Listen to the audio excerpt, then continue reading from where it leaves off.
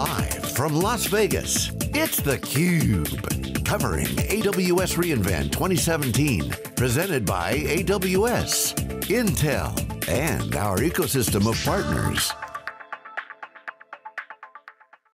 Hey, welcome back everyone. Live here in Las Vegas, theCUBE is covering exclusively the AWS reInvent. Got two sets, this is set one, set two behind me. We're here in a startup called Zettabytes Rishi Yadav, CUBE alumni CEO, and Sudhir Jangir, CTO. Hot new startup, Zettabytes. Formerly you're entrepreneurial, your other company's still going, InfoObjects. Welcome back. Thanks for having us here. I don't know, seventh time, eighth time. I mean, we love CUBE, guys. Yeah, so InfoObjects is the mothership and doing really, really great. And today we are launching Zettabytes, which is our hybrid cloud integration platform. Yep. We are starting with the AWS, and then it's going to have integration for other clouds. So startups are impacted, and then we were talking yesterday about kind of a demarcation line between a point in time. I say 2012, maybe you can say 2014. If you were born before 2012 or 2014, you probably didn't factor the cloud as large scale as it is. But after that date, you're a newborn startup, you look at the cloud as a resource and opportunity. So what's your perspective as an entrepreneur, a serial entrepreneur, you start a company, you look at the big beast in Amazon, opportunity, challenge, what's your view? So actually 2014 was an inflection point for two things. Number one is that the big data, it started with the hyperscale companies, and at that time, you're talking about Facebook and Yahoo and other places, but it was not enterprise ready. And we suddenly saw the adoption. John, you have been following the big data journey from the, I think the cloud era basement days, right? So in 2014, it got enterprise adoption. And the things like security and governance, which were of not much concern earlier, they became front and center. Another thing which happened was that around 2014, 2015 timeframe, the public cloud, which for 8-9 years, essentially AWS, that was about SMBs, startups, about saving money for them, right? Yeah. That also started getting adoption in the enterprise. And when you're talking about enterprise, there you cannot tell them that, if you deploy 10 servers on AWS, is going to save you $200,000. They would say we already have $500 million spent. Right. We have these huge data centers. So they needed some more value than that. But talk about your company, Zettabytes. So you're launching a new company. What is it? What does it do? Why are you starting it? Take a minute to explain what you're doing. Yes, absolutely. So the Zettabytes idea came from this convergence of the big data, public cloud, and IoT. And market is ripe for it. And the challenge was that we talked to a lot of customers. A lot of them have already started working in the cloud, and some of them were planning to start the journey in the cloud. And their challenge was that at the same time, they also wanted to build a big data lake. And he talked about it a lot today, right? S3 being the largest big data lake. Yeah. So now the question was that, do you really want to go the old school route in which you are using Hadoop and other services around it? And then you do lift and shift to AWS, and then you transform to PaaS. So you spend 1.5, 2 years in doing Hadoop, then you spend another 1.5, 2 years doing the PaaS, the cloud native transformation, or is there a better way? Yeah. And then we realized that whether the clients are on AWS today, or they are going to be in 1 year, they need the same experience, the same cloud experience, the same AWS experience which they have on the AWS, they want on-prem. Now that includes the cloud native APIs, but also the agility and everything else. Okay, so let me ask Sudhir a question. So you're the CTO. I know you're technical too, so I'll have both of you.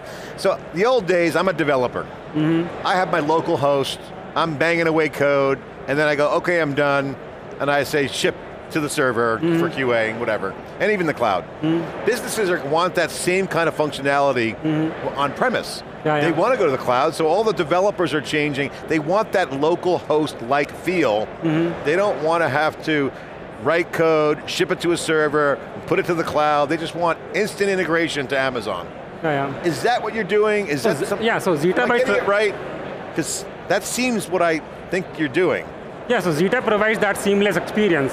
So you have the same set of APIs which you normally would do on AWS. So you still use the same AWS SDK, you still use the same as AWS CLI, right? use all the AWS APIs. We have abstracted out those APIs on this platform. Build your code base based on those APIs. Now, using Kubernetes, you decide where this workload will go. Okay. Right? So one of the challenges with AWS though is that they release services constantly. I think we had the announcement at the keynote today, it was like another 100 or so services that they're releasing.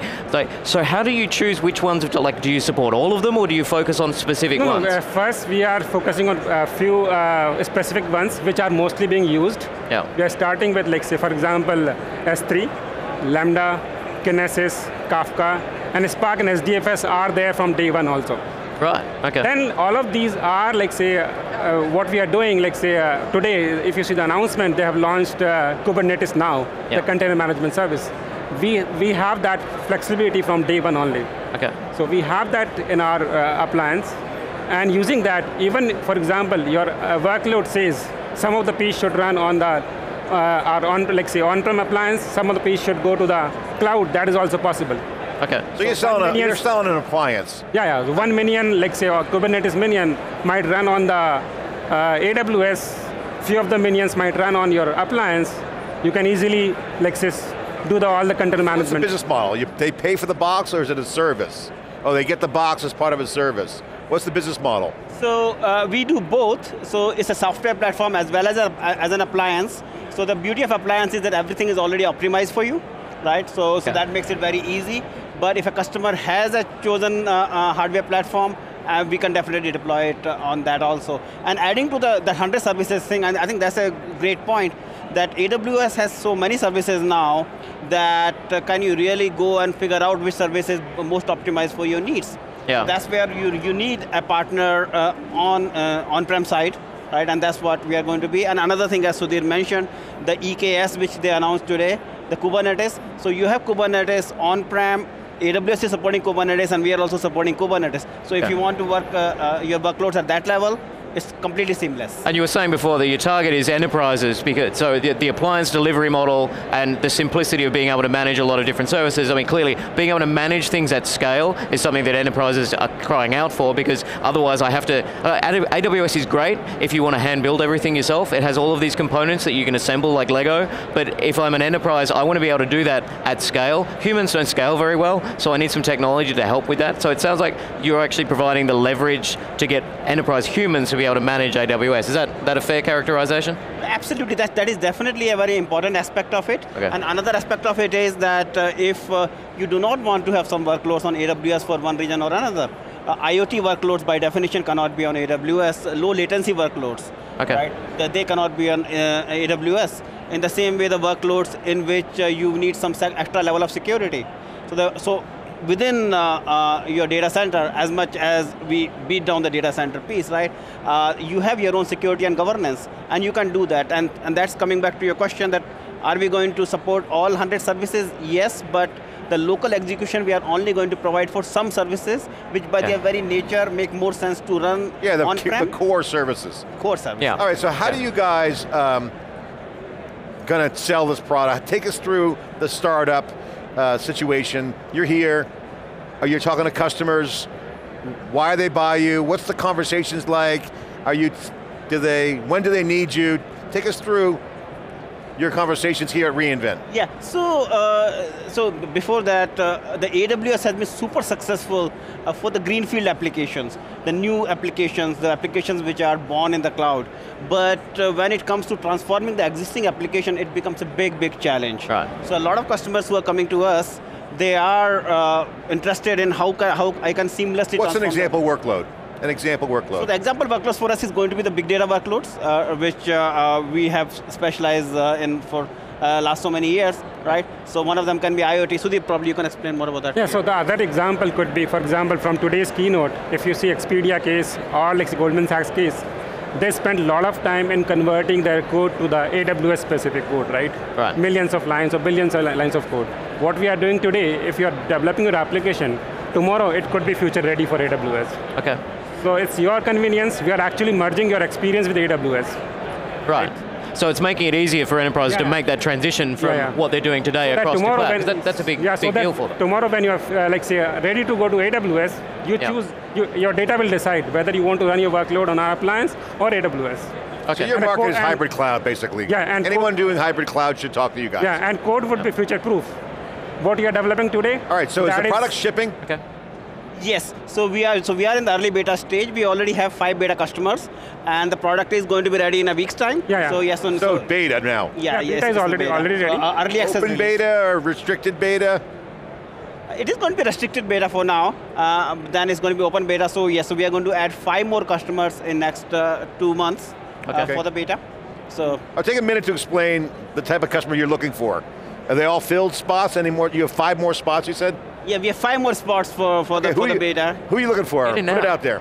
Any large enterprise which is planning to move to AWS, but are struggling with all the nitty-gritties, looking at the 100 services and how do you integrate your existing applications there. Yeah. So how you take those baby steps, right? So we are going to not just take the baby steps, but sprint through it.